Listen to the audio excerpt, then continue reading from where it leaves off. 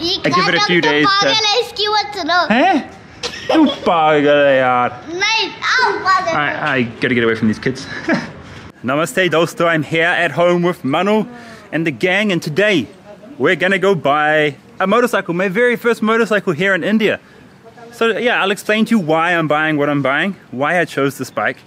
And for foreigners, I'll tell you how you can buy a brand new motorcycle here in India. There's a lot of information out there which says that you can't, but you can. You don't have to go to Karol Bagh and buy a second-hand bike if you don't want to, because bikes are so damn cheap here, brand new. Manu, come here. What are you doing down there anyway? What is this on the floor there? It's bajra. Bajra. Millet. Okay, she's like eating millets from the ground and they're drying them. I guess this is for roti or something? Bajra ki roti. What do you have to say about me buying a motorcycle? Are you happy? Couldn't care less. She's not happy about it. Be honest. I'm not excited at all. She's not excited. I'm Just a excited. It's just a bike, people. That's where you're wrong, Manu. This bike represents so many things. Like? Adventure, taking me around India. Freedom, to go wherever I want to go, to roam where I want to roam, Manu. That sounds just like my car. Yeah, see, she's a car person. She wants me to get a what? What should I spend this money on? Get a Nano. Yeah, great idea. I think it's India's smallest and cheapest car, the Nano. Get that purple one as well. No, I love the freedom and the adventure of a motorcycle. That is what we're going to do. You want to come with me? Not really, but I think I'll have to. You have to. Gaurav is away in Mumbai, so he can't come. Or else I would have taken Gaurav with me. He's the expert. But come with me. I'll put you through the torture of buying a motorcycle with me. Yeah, okay. Chalo. The government cameras are watching me. Got to keep my head down. Manu, you're not worried about these cameras that are watching us? Not really. They're everywhere. I know. Back in New Zealand, I do have a Kawasaki Versys 650, and I absolutely love that bike. But let's talk about why and what bike I'm getting now. For me, the most important, actually, hang on. Manu drives because she is the most amazing driver I've ever met in my life. She can handle all these roads so well, and if you want to see the best parallel parker in India, she is right here. Thank you. Now, my criteria for buying a motorcycle is, firstly, practicality. It's got to be practical. It's got to be comfortable. It's got to be fuel efficient. It's got to be suitable for Indian roads as well, so it needs really good suspension. It's got to be able to carry all my bags with me. Comfortable and practical. That's my very first criteria. And so for this, it's going to have to be an adventure bike, right? We need the good suspension for these bumpy Indian roads. Without good suspension, it's not a comfortable ride here. I'm also a taller guy, so it can't be a small bike. A lot of bikes here are quite small, and that's fine for Indians because they're a little bit shorter than I am, but I need a big roomy bike for my big butt, nah? It's true. Now, so to tickle these boxes, it's gonna have to be an adventure bike. It's gonna offer the room, the comfortable ride, and the suspension that I need here in India. Second thing I need is it should be made in India, right? Like, we should be supporting Indian manufacturers, Indian companies. So I won't be buying an imported bike. It's an Indian made bike. A foreign bike is honestly a waste of time. You don't need a massive engine here. There's no point. You can't go fast on these roads. The maximum I'm going is like 100 kilometers an hour on the open roads, and in the cities you're only gonna hit 50 or 60. You've got to drive really, really safe here. So a huge engine is totally impractical here. And the second point about foreign bikes is you can't get them repaired outside of the major cities here in India. If I brought a Kawasaki here, I'd be really limited in where I can get it repaired. So if I'm traveling to Ladakh or just anywhere off the beaten track, nobody's going to be able to repair it if I have a breakdown. But with the bike I'm going to get, anyone can fix it here on any side of the road, wherever you are. I've broken down in a village here with this bike, and you know, a village guy's been able to fix it for me. So yeah, forget foreign bikes, support make in India. Do you agree? Yeah. Hey, now this narrows us down to two brands, Manu. What are the two brands that I could buy with these criteria? Royal Enfield. Yep. And I'm surprised you even said that. Because I know we're going to the Royal Enfield. Oh no, you just spoiled it. So there's Royal Enfield or there's KTM. Both are manufactured here in India. The KTM Adventure 390 is coming out soon, but the problem with it is it's got a smaller wheelbase than the Himalayan, so it's just a smaller bike. There's less mounting options. What I like about the Himalayan is I can literally just stick my bag on the top and secure it with some cables. It's really, really easy. And I've got so much experience with the Himalayan. I must have ridden it like 15,000 kilometers from Delhi to Goa, from Delhi to Ladakh and back through Kashmir. So yeah, it just makes sense to me. And I've done a few things to this bike. I've customized it a little bit. We're nearly at the showroom now. All right, we've made it to the Royal Enfield showroom, and this is not sponsored at all. You guys know I don't do brand deals or sponsorships ever. I will not lie to you. I will not try and sell you something, all right? And that means that I can be completely honest with you guys. You don't have to worry about me making up some rubbish about some brand.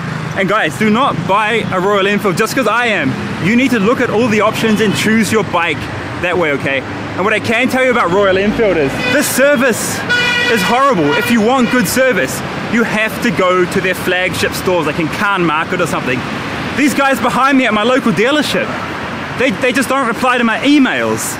Even when I'm trying to like order all these extra accessories and all that, they just didn't reply. It's a nightmare. But eventually we got there in the end and the bike's all ready now. But yeah, service is lacking unless you go to one of their flagship showrooms, all right? They're in South Delhi. I'm not a South Delhi guy, I'm a North Delhi guy, so no way I'm going to South Delhi just to pick up a bike. So yeah, I'm here at my local. Hi, how are you? सब ठीक है? हाँ सब ठीक है। Oh wow Hindi. ये आपका दुकान है? Yes. आप मैनेजर हैं? I'm owner. अच्छा। I'm owner. धन्यवाद जी, धन्यवाद। Yeah, please. Most welcome.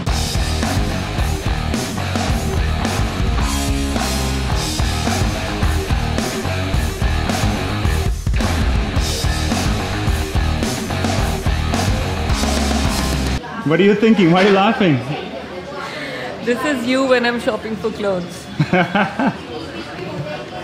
You're totally right. Whenever she's shopping for clothes, I just find the seat in H&M or Zara or wherever she is, and I just sit on the seat and work on my phone like she is. Now you know how it feels, no?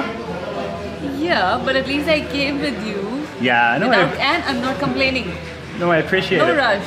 No rush. Take your time. Whoa. Best Take your wife time. ever. That's why I married her. No issue. Now, before we get to buying the bike, if you are a foreigner and you want to come here and you want to buy one of these beautiful machines, you can. There's only one document that you need. You need a proof of address here in India. So you're staying at the hotel, right? That's your proof of address. But you've got to get a document which shows that, okay? So go to the local kind of court area. Go and find the lawyers' chambers and go and talk to them. They will help you organize a proof of address. I actually have one, so it's no issue for me. But if you really want to buy a brand new bike, rather than going to Karol Bagh and buying secondhand, you can do that, okay? Then you can resell it before you leave. You can list it on OLX or something like that, okay? And there's one more document. They need to see your father's name. So you're gonna have to bring a birth certificate or something like that. In an Indian passport, it actually has the father's name, but not in my passport. So I got my birth certificate, which proves who my father is. It's some weird quirk here in India where you have to, you know, always tell who your father is. So Rajiv, do you get many foreign buyers here? Many foreigners coming to buy bikes from you? No. I'm the first? You are the first one. Awesome. Where I live in Delhi, there's not many foreigners at all. Okay. I'm probably the only one. They live in South Delhi. Okay. So they'll be going to like the Khan Market showroom, I think. Yes, Khan Market showroom is already closed some 1 year back. Oh, it's closed? Yes. But that was the flagship store, so. Yes. Okay. Okay, fine. Don't go to the Khan Market store anymore. Yeah. Chalo. Whoa, here it is. Wow, I'm right here. Wow. And your bike. Beautiful.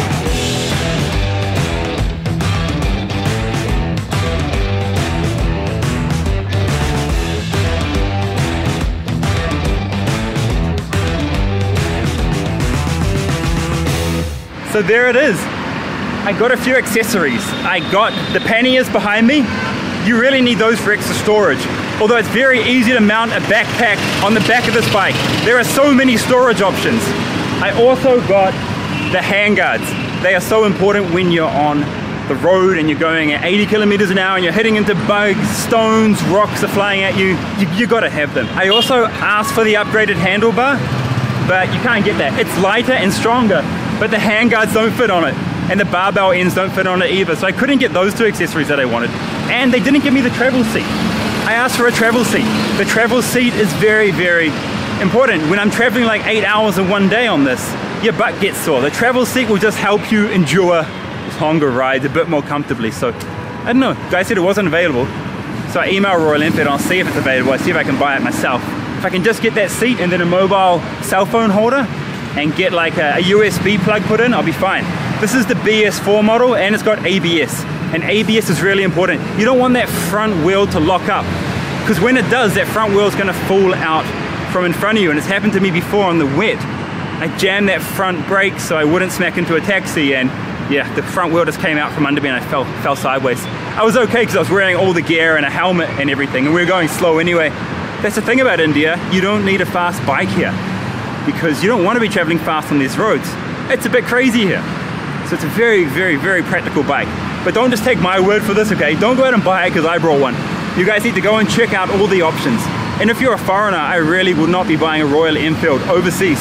Go and talk to your local mechanic and ask him about all the problems that they have. A mechanic will never advise you to get a Royal Enfield, okay?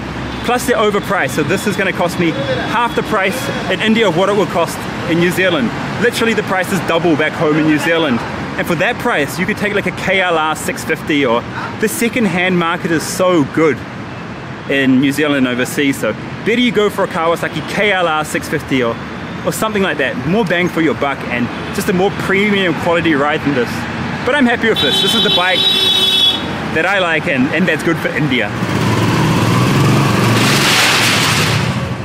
All right, time to buy now, and the total is 2.5 lakh.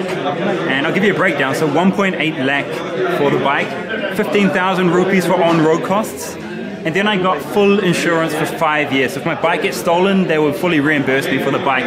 It's got theft protection, and that's 30,000 rupees. Then we've got the aluminium panniers, 23.5 thousand rupees. The pannier rail, you've got to buy that as well, 3,000 rupees. The handguard, 2,200 rupees. So yeah, that brings us up to basically 2.5 lakh. And you have to take insurance when you buy a motorcycle here in India. You can't buy it without it. It's mandatory. But you don't have to go for full insurance like I did. For half the price of that, you can just take third-party insurance. But I mean, it's just 30,000 rupees. It's like, I don't know, 600 bucks for 5 years. And if my bike ever gets stolen or anything, I'll get all my money back. So I've learned that taking warranties here in India is very, very important, because so much stuff can happen to whatever you're buying, whether it's a camera or a computer. I've always had warranty issues, and I've always been so glad that when I have brought a warranty, it's always come in handy so far. And when I haven't, I really regretted it. Like with this camera, the Panasonic G85. Wish I had a full warranty on this because it's broken 3 times already. It's just how India is. There's a lot of dust, and there's a lot of opportunity for theft here, so it really pays to get full insurance on whatever you buy here, or a full warranty on whatever you buy here in India. And yeah, I'm paying full price, no discount, no nothing, not even a media discount, okay? I haven't asked for anything, I don't want anything, because I want to keep this completely honest, and I don't want anything to get in the way of, you know, me and you and truth. Truth is the most important thing in life, right? All right, I've just added on the warranty as well, like I was saying. It comes with a 2-year warranty, but you can extend it up to 4 years, and it's only an extra like 3,500 rupees to do that. So it's nothing, and it includes roadside assistance no matter where you are in India. So that's going to be super helpful if I'm somewhere and I can't find help, or a local can't help me. So, and for the servicing, you've got to get your bike serviced after the first 500 kilometers or 1 month, and that first service is free. Then you've got to service it after 5,000 kilometers, or what was it, 45 days or something like that. So yeah, those first 2 services are always the most important whenever you buy a motorcycle. It doesn't matter what motorcycle you have. Before I head out to Uttarakhand on this bike, I had planned to go to South India, actually, to Tamil Nadu, to take it around there, but man, when I go back to Delhi, it just felt like staying here for a month in December, just enjoying and just working on editing and just staying up in my office. And yeah, I'm gonna get to Tamil Nadu soon, and really looking forward to coming back to the south. I'm going to take my motorcycle there. That was the part of the point on buying this bike, so I can travel more by motorcycle and, you know, have that freedom to be able to put it on a train, arrive somewhere in India, and just load it off the train and just go. No taxis, no rickshaws. It'll really allow me to explore more here in incredible India. So the final total is somewhere around 253,000 rupees. It's around like 5,500 New Zealand dollars, maybe 4,500 American dollars. This bike retails for about 8,000 New Zealand dollars back home in New Zealand. Basically twice the price with none of the extra accessories that I got. Thank you, bye.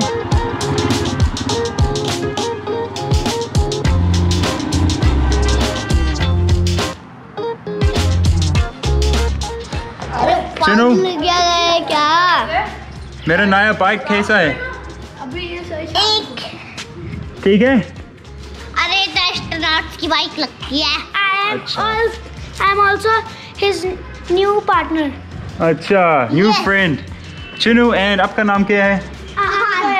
अच्छा। और मेरा नाम है Bhagirath. Best friends. Anyway, like I was gonna say, I'm home now. I'm damn happy. I feel like a kid at a candy store. And the only thing I noticed straight away was the bite on those ABS brakes. Oi, what are you doing? Okay, yeah, you're in. The bite on those brakes, on the ABS is so, you can't even feel it when you pull the brake. It's not so strong. Hopefully that gets better because it's brand new, so let's see. I give it a few days. Hey? You pagal hai yaar. I gotta get away from these kids. Okay, so I just got home and what did you just tell me, Manu? What do we need to do? Buy sweets. Buy sweets. Actually, as soon as I got to the front gate, the guy goes, "Where's the sweets?" And I'm like, when you come home with a car or a bike, you come home with also a dabba of sweets. Oh, okay. I'll order moti chor laddu right now. Jalebi. No, Imarti. I like Imarti. Okay, this is better than moti chor. You get both of these, and we'll take sarso ka saag makki roti. Okay, done. That's our feast. What's your mum doing? Talking about both. The dog sniffing my butt before. Just bus. Go to the end. ठीक है, चलो हो गया. This is lit.